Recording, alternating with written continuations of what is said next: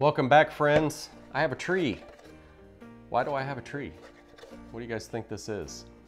Maybe if I turn it around, it'll be a little more obvious. Now, what do you think it is?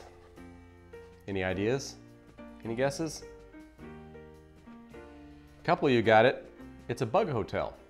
So, you're gonna build this, you're gonna paint it, decorate it, do whatever you want, and then you take and you go outside and you find stuff that bugs like and you cram it all in here. So maybe you stick a bunch of sticks in there, maybe some pine cones, maybe some leaves.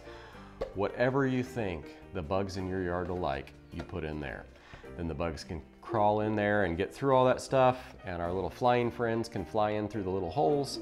So I'm gonna set this aside and I'm gonna tell you guys how to build your very own. You're gonna get your kit, and in your kit, you have a whole lot of pieces. So I'm gonna set this one out of the way here. You're gonna have these two pieces, the front and the back. And if you look at the back side of both of them, they've got grooves in them. Those are called dados. You guys have seen those before, and we're gonna show you again. So these pieces, there's 4 different sizes. And so you've got these 2 little ones, you've got 2 medium ones, and then 2 larger ones, and then 1 extra large one. And the thing you want to keep in mind with the extra large one, the other ones are a little easier because they're not quite squares. This is closer to a square, so it can be confusing. When these go on here, they go, and these little ones go here, they go long ways. So if we were to put this like this, you can see that this is now too long. And if we were to try and put that together that way, this would allow us to connect, but none of the other pieces would. So when we put this together, we want to make sure that all these pieces are lined up in a way that their length is all the same. So what you've got is you've got the one big piece, that's the bottom piece. And I'm just going to go ahead and show you how to assemble it, and I'll talk about the pieces as I put them together.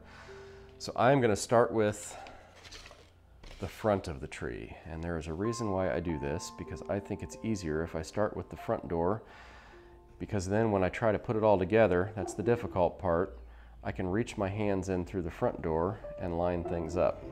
So I've got a little bit of glue in the grooves. You can also just put glue on the edge of these boards if you want to, and we're going to squish that in there.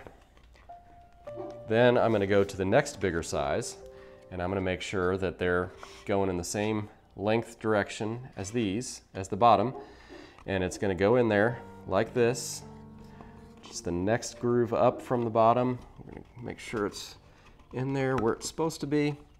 Then for these next grooves, we go to the skinny pieces.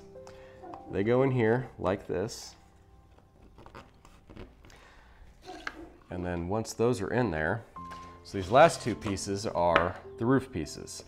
And there's a trick to the roof pieces, because if you see the roof here, you'll see that this piece overlaps this piece. So when I'm looking down on it with the face down, this is the right piece. So the right piece goes all the way up in this peak. The other piece goes underneath it.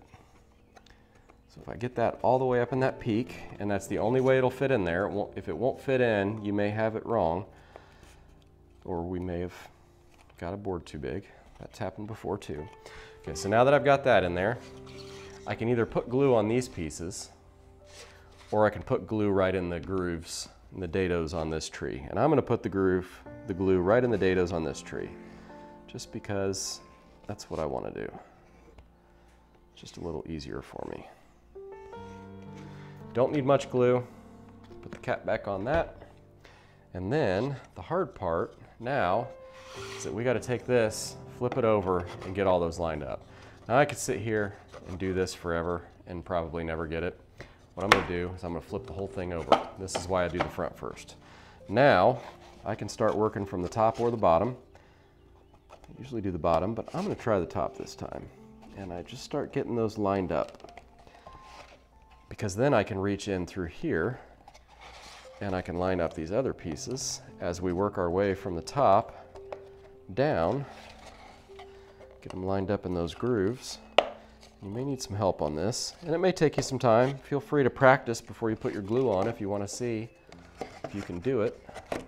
Now that I've got that, I'm just going to take real light with this rubber mallet.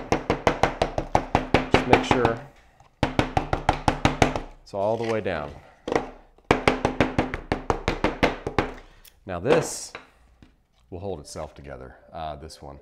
But what I could do is I could take my clamps, I could clamp them on here, get that all nice and clamped, let it sit for an hour or so. The other thing, and I've shown you this kind of stuff before, you can lay this here, set a couple books on it, school books. You could also take some tape and wrap it around. You could take some rubber bands and wrap it around. Anything that'll hold it together while the glue dries. But as you can see, this is not falling apart. So I'm pretty happy with this one. All right, so this one is now ready to be painted, decorated, or whatever it is we decide to do with it. And then we're gonna take it out in the yard. We're gonna fill it with bug stuff, whatever we have laying around our backyard that I think bugs might like. And we're gonna see if we can go from vacancy to no vacancy with this and get it all filled up with bugs and make them happy. So I hope you enjoy this project. Send us some pictures. I can't wait to see what you guys come up with and how you decorate yours. And if you decide to use them for something else, I'd love to know what else you decided to use it for. I think there's a lot of cool things you could do with this. So thank you and have a wonderful day.